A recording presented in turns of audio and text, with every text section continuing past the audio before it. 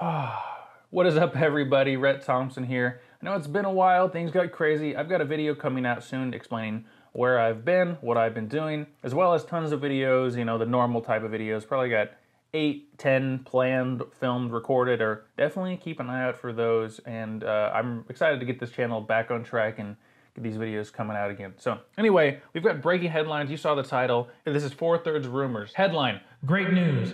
Panasonic says revolutionary MFT zoom and new MFT primes are in the works along with the GH6. So let's talk about the GH6 first. And I've really thought about it. I think this thing's coming out, guys. Just be patient, it's coming. Mr. Uno, at around 51 minutes, talks about the Micro Four Thirds system and says, 1, yes, we are considering to make the GH5 successor. Now, the article says this is just a diplomatic way to say, yes, we are doing it, which I can see where they're coming from, but it's not exactly irrefutable evidence, right? But it is encouraging because they've said similar things before, I believe, claiming they're really looking into making a GH6. It only makes sense because it has to be like one of their most successful cameras, right? Like, I don't know how it's not. But I think my evidence for the GH6 might just convince you. So if you guys aren't familiar, I'm gonna turn this to a different autofocus mode to show you guys. So Panasonic released the Lumix S5 last year, and if you guys didn't know, there was some really interesting design. So this is what Panasonic came up with as a battery solution for the S5, and you guys probably heard about this a lot, but if you look at the top here, these are the pins for the S5, you know, whatever. But on the back here, you'll see some pins that look really familiar if you own a GH5. And that's because you can actually use these batteries in the GH5. So obviously the GH5 batteries don't have these, so you can't use your old GH5 batteries in the S5, but you can use your new S5 batteries in the GH5. And so what that essentially means is we've got a new improved battery for a new camera. Point is that if they were gonna come out with a GH6, it would almost certainly need a new battery for all the extra processing power and things like that. So I am thinking that this little battery here is gonna be what the GH6 ships with, because it just, I don't know, it just makes sense the more I think about it that they would be coming out with this S5, but secretly planning on releasing the GH6 all along, because the S5 kind of feels like a GH6. A lot of people say they want the GH6 to be basically a GH5S with the dual gain and a GH5 combined, with some extra features, of course. And it sounds like, I mean, that's pretty much what they did with the S5, and hopefully that's what they're gonna do with the GH6. We haven't really had a new lens for Panasonic since like the 10-25 f1.7 Leica lens. I think that's actually a pretty good segue, because they said a revolutionary new zoom. I think a new revolutionary lens, what can they really offer here? And I think the big brother to that Leica 10-25 I've talked about ad nauseum at this channel at this point, I got you in a whole video about it, is probably one pretty compelling option for them. Getting like a telephoto f1.7 Pro zoom lens probably is not gonna have image stabilization, but it might. Definitely needs the clutch, definitely needs the aperture ring. If it has the same front filter thread, that's almost like a little video cinematography film set, you know? 10-25, I think the 35-70, 35-80 1.7 would be ideal, because 35 is like kind of your 70, not insanely telephoto. And then going into, you know, 140, 160, getting close to that 70-200 while trying to keep it realistic, I think is the best. If you want more information on that lens that I've theoretically made up, watch the whole video I made on that. It's not super long. Anyway, the other thing they could do is revamp some of their already existing focal ranges with more video-centric lenses, because the GH5, hopefully the GH6, is going to be very video-focused, and that means we need image stabilization. We need the linear focus that the S-series cameras have in all of their lenses, even if they don't have clutches.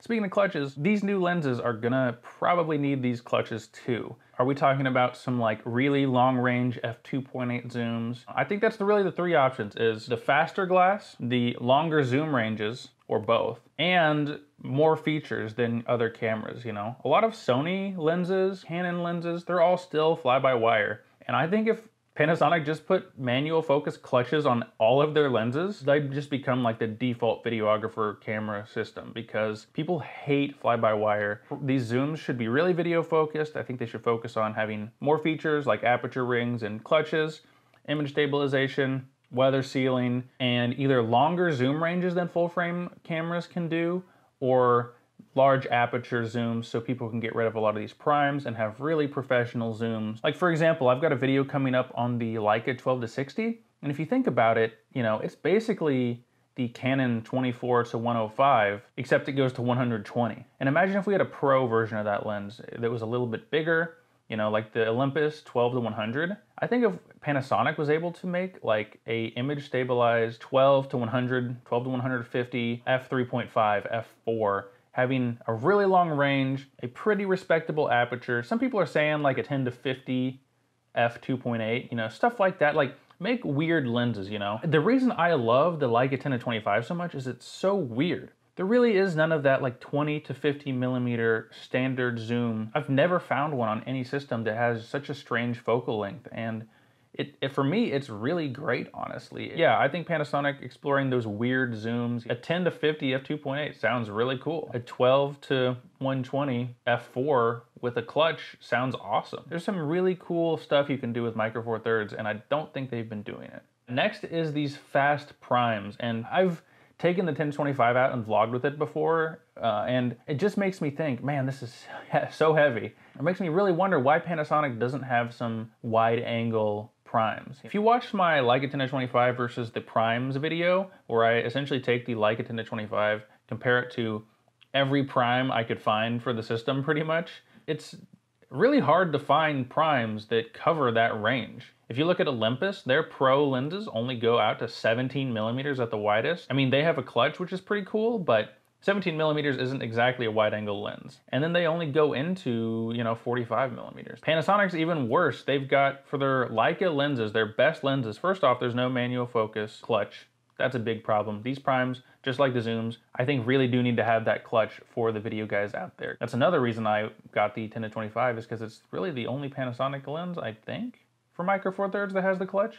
We need some fast, small, wide primes. Why not make a 9 or 10 millimeter prime with like an f1.7 aperture and make a bunch of f1 autofocus clutch, manual focus, aperture ring lenses? Can you imagine that? And if they just did like a 10 millimeter f1, you know, like that would be crazy. And they could probably mix up the focal lengths a little bit just so it doesn't completely destroy these other lenses and they're just objectively better. I think there is a market for these high quality lenses, because with f1, you're getting a really, really shallow depth of field. Don't let anyone tell you. An f2 full frame equivalent is like plenty of background blur for most things. But on Micro Four Thirds, you're still gonna get the light gathering of an f1, which again is gonna be super helpful for video people, photographers, and if the quality is good, if the sharpness is good at f1, that's gonna be huge. How many people are buying Voigtlander lenses? I mean, they're not always just buying them for the aperture. They bind them for the characteristics and the feel and the vibe. But like, what does Voigtlander really bring? They're ultra fast, they've got great manual focus, and they've got an aperture ring. They've got the character too, but other than that, those three things stand. The reason they made the 10-25, for example, was because a third-party manufacturer, Sigma, was making one of the most popular lenses for the system, and it wasn't native. You had to adapt it. It was a pain in the ass, but it was still insanely popular because of what it gave you, which is why they came out with the 10-25 to sort of be like their version of that lens. And so why wouldn't they have an answer to Olympus's lenses with their clutches, or Voigtlander with their really fast lenses? There's also not anything more telephoto than the 42.5. I mean, that's pretty good, but that's only like an 85 millimeter equivalent. And the next thing is like the 200 f2.8, which 2.8 is fast, but not the fastest. And for most people, I think 200 is like way too far. And so I look at the Olympus 75 millimeters and think, man, could we get like a 60 millimeter, a 65, a 70 millimeter f1, f1.2? I think for me, f1, f1.2 is kind of a must. f1 would be ideal. But I think the features are way more important. These clutches, these really good macro distances, these aperture rings, they all have to be there, and they all have to be weather sealed, and they all have to work really well, and they all have to have good build quality. To wrap that up though, yeah, I always thought it was strange that there's not a wider lens than the 12 millimeter. I thought it was strange that there's not a more telephoto lens than the 42.5. Olympus has ones, but Panasonic doesn't.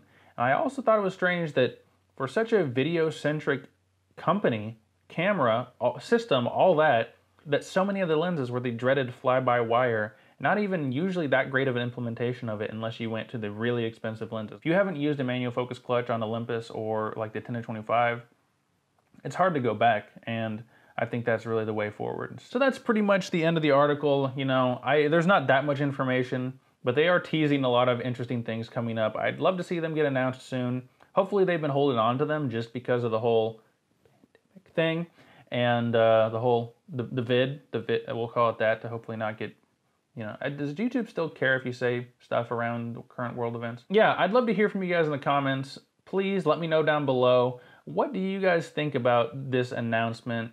But as far as lenses, you know, what is your ideal zoom you'd love to see them come out with? And what is your ideal prime? You know, try to keep it realistic. Don't say, oh, I'd love a 12-200 f/.95 with phase detect autofocus and an aperture ring, and like don't go crazy, but like I think my Leica 35-70 f1.7 is a good example of a realistic lens that they could actually make. So yeah, what's your ideal prime? If you could go to Panasonic and say, make this prime, make this zoom, one, both, list them down in the comments.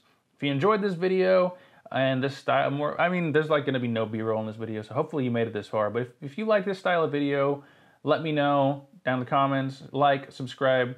I got some really cool videos going on and coming up, so please consider subscribing. I'm really trying to get 2,000 subscribers, so I would really appreciate it. But any interaction you've done with this video, just watching this video, has been a huge help already. I really appreciate it. But if you feel compelled to subscribe, I'm not gonna stop you. So anyway, if you did subscribe, I will see you guys in the next video. But seriously, GH6, man, where is it?